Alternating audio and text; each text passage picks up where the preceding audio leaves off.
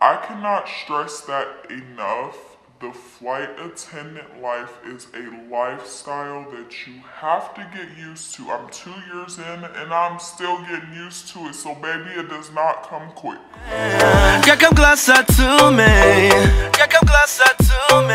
So much distance between us.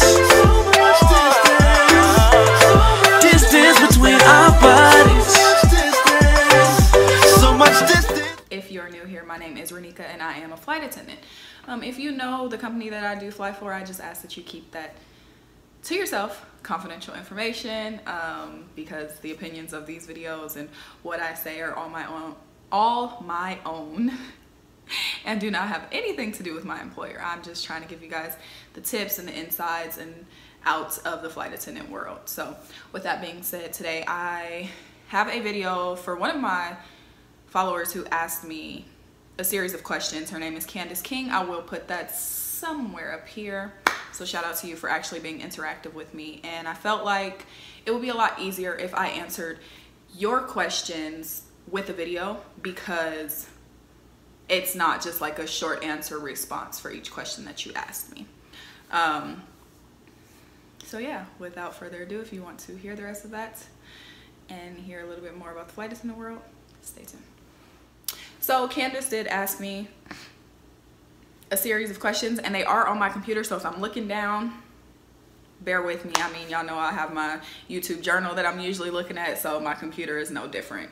And if you didn't know, now you know. Her first question was, am I a commuter or did I move to my base? So I am a commuter.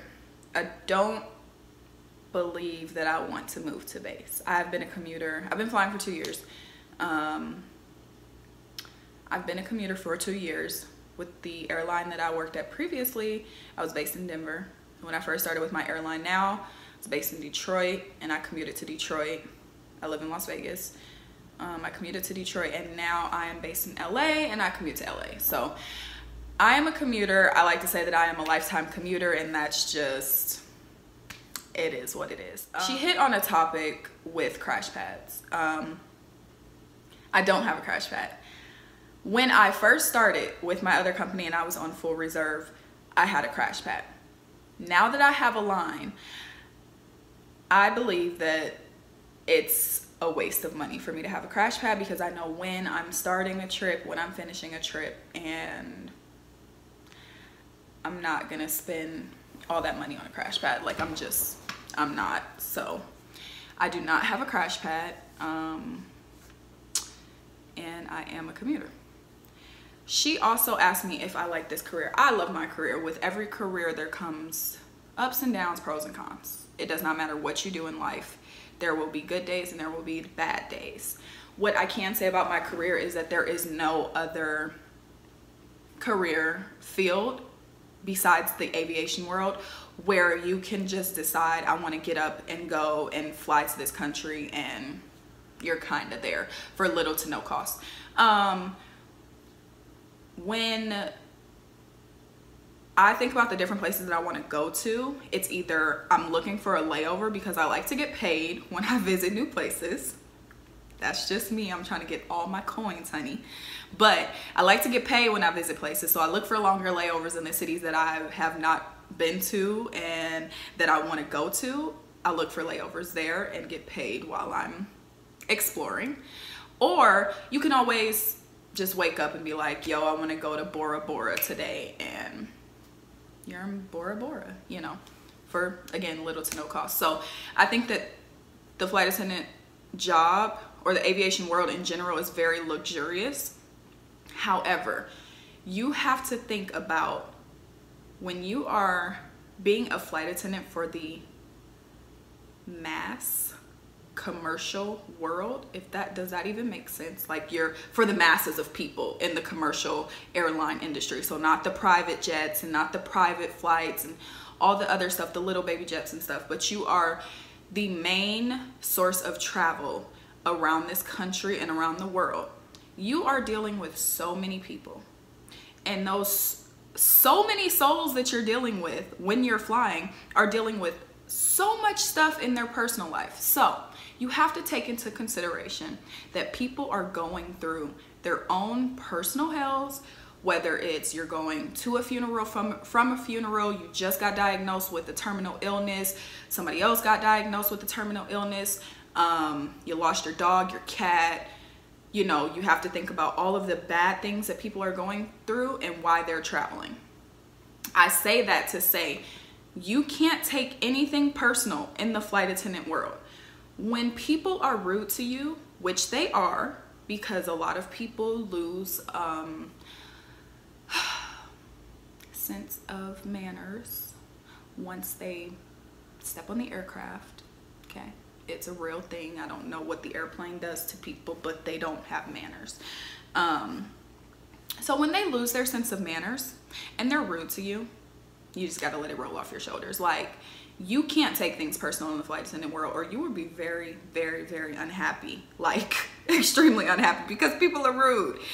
And then you have to think about your own life. Like, I'm sure everybody has been rude to somebody when they have personal things going on. So not everybody is traveling for fun. And then you get the people who are traveling for fun and you're like, oh my gosh, it's your 50th anniversary. Like, I'm gonna give you all of the peanuts on the plane because I don't have anything else to give you. Or, you know, you make them feel special in their travel. Some people save up all year to go on one big vacation, you know. So you have to scale back and remember that, like, you don't know what people are going through.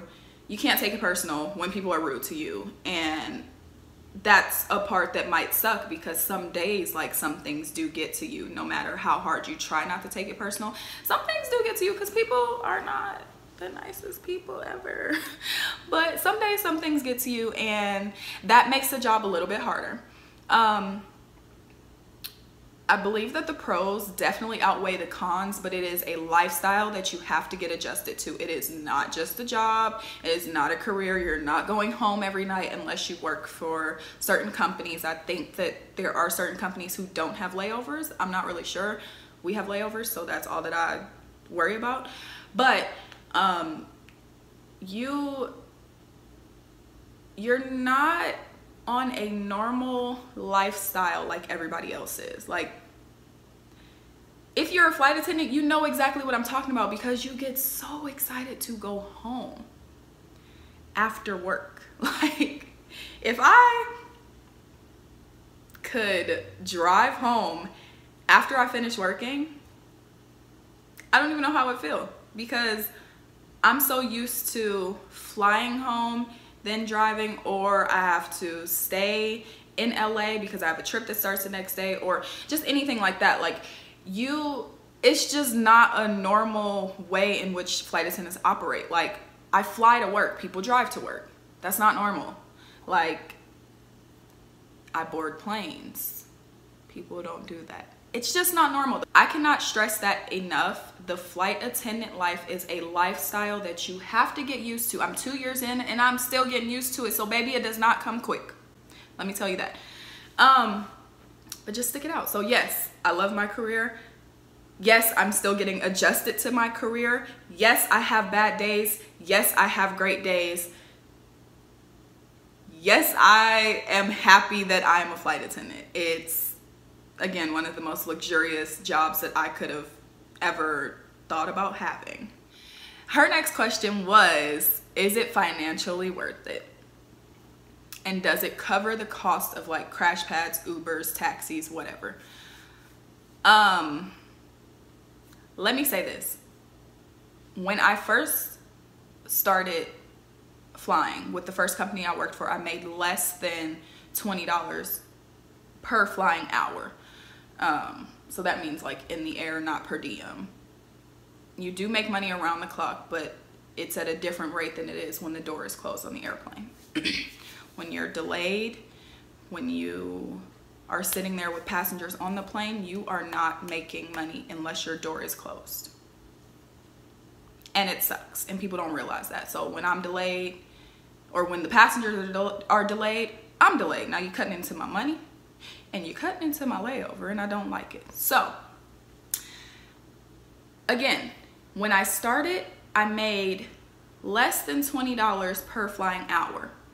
At that time, I did not have as many responsibilities as I do now. I was living at home with my mom. The only bill that I really had was my car note and my phone bill, I think. Yeah, car note and phone bill.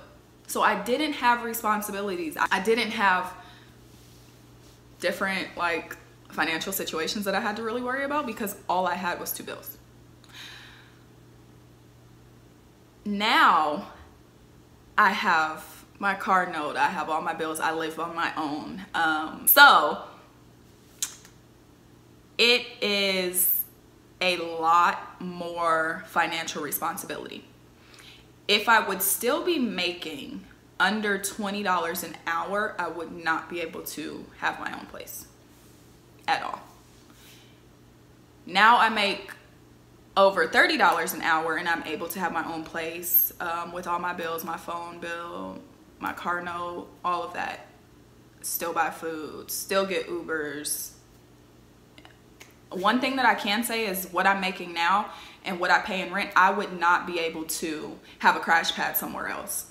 It's just not in my budget. So I do believe that it depends on how much financial responsibility you have. If flying is financially worth it. I was a cocktail server at party pools in Vegas for 5 years. I had multiple jobs, all of that.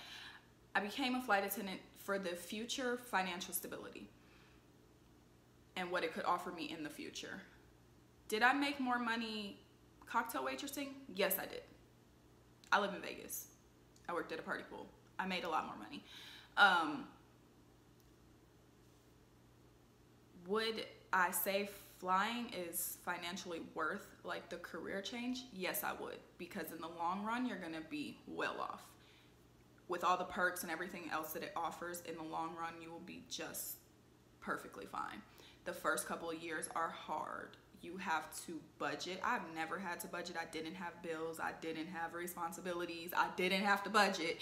Now I got all these bills and this apartment and now I have to budget and figure out my life every month. But it is definitely financially worth it. I feel like now that I've hit, I mean, you get a pay raise every year as a flight attendant, so you're always consistently progressing. So if you know how to budget from when you're making the 19, the 18, the less than 20, the over 20, the over 30, the over 40, 50, whatever. If you know how to budget at the very, very bottom, once you get those pay raises and you see, you know, how much more money you're making each and every year, you already have your budgeting plan in full effect, you'll be fine. So yes, it is a financially stable career and it's definitely worth it. You probably are, like most people, depending on what you're doing in life previous to flying, you're probably taking a very heavy financial cut. But with that being said, all that time that it takes for an airline to hire you is when you really need to stack and save. Stack and save, stack and save, and figure out a budgeting plan as soon as they tell you like how many hours you're gonna get paid for that month. You know, monthly. If you're on reserve, you have a guaranteed rate. If you're not on reserve, you have to look at your paychecks and just take the least amount of money that you may make and figure out how to budget off of that, and you will be just fine. It just depends on what other things that you have going on. Like I said, when I first started and I was making under $20 an hour, I was perfectly fine because I did not have any other financial responsibilities besides my car note and my phone bill. Now that I have my apartment, I have all my bills, I have my car note, everything else that comes into play with living on your own and having those the different level of financial responsibilities.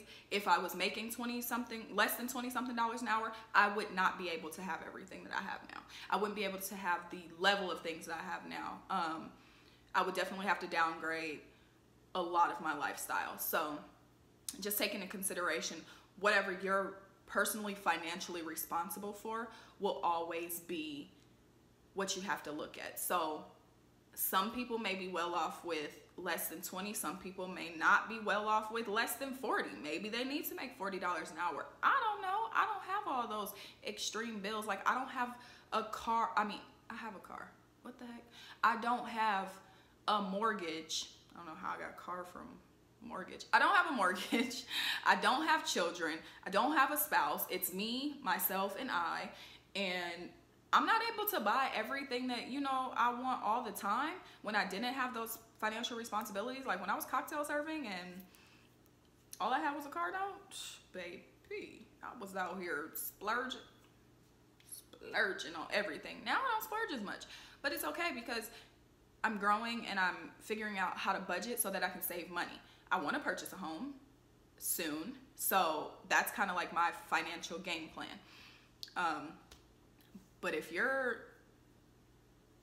got a bunch of responsibilities that are like overload and you don't have any money saved up, those first couple years are going to be real hard for you. So I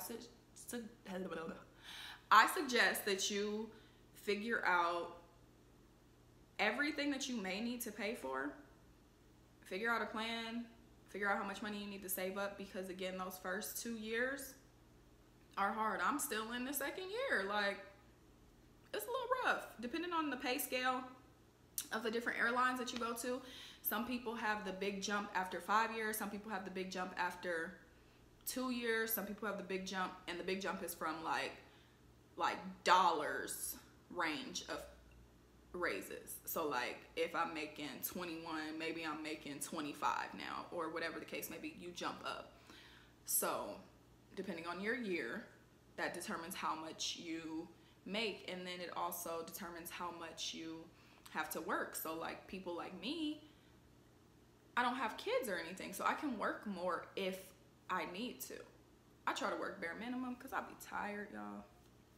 But if I needed to work more, I can do that because I don't have any other responsibilities. I don't have other people to tend to, I guess. But if you're a mother, like, you need to be home. So you need to really look at the pay rate and figure out, like, are you having help from a spouse? Do you have another set of income coming in? Like, what's going on outside of just flying? Do you have a side hustle? Do you have a second job? Sometimes you can have second jobs in the flight attendant world. You just have to figure out what works for you. Like, a lot of people Uber, a lot of people Postmates, a lot of people do Instacart or whatever as a side hustle on top of their flying stuff, because those days that you have off, you're off. Like, you don't have anything to do, you're at home. So most of the time you have off during the weekdays if you're junior enough, and all of your friends are probably at work. So you're not gonna be able to hang out with your friends during the week, so you might as well have a second job or go out and do Postmates, Uber Eats, Instacart, whatever side hustle you can get going. I encourage everybody for them first 2 years, figure it out. Try to do something on the side. If you have a 4-door car, go Uber. Like, make sure you got some mace or something in your car, because people are crazy out here. But yeah, like, go Uber. If I could Uber, I would, but I don't have a 4-door car. I kind of just got to figure out what exactly works for you. I don't know, y'all. Candice, I hope that I answered those questions in a way that helps you make a decision to whether you want to be a flight attendant or don't want to be a flight attendant. If you have anything else to ask me, go ahead and message me or comment on my videos below. If y'all want me to make a video about something, let me know, because I'm here, and on my off days, I'm just gonna make videos for y'all. So with that being said, as always, be great, be kind, and be fine. Real fine. I'll see y'all next time. Stay on my mind. And if it isn't love, why does it hurt so bad? Make me feel so sad.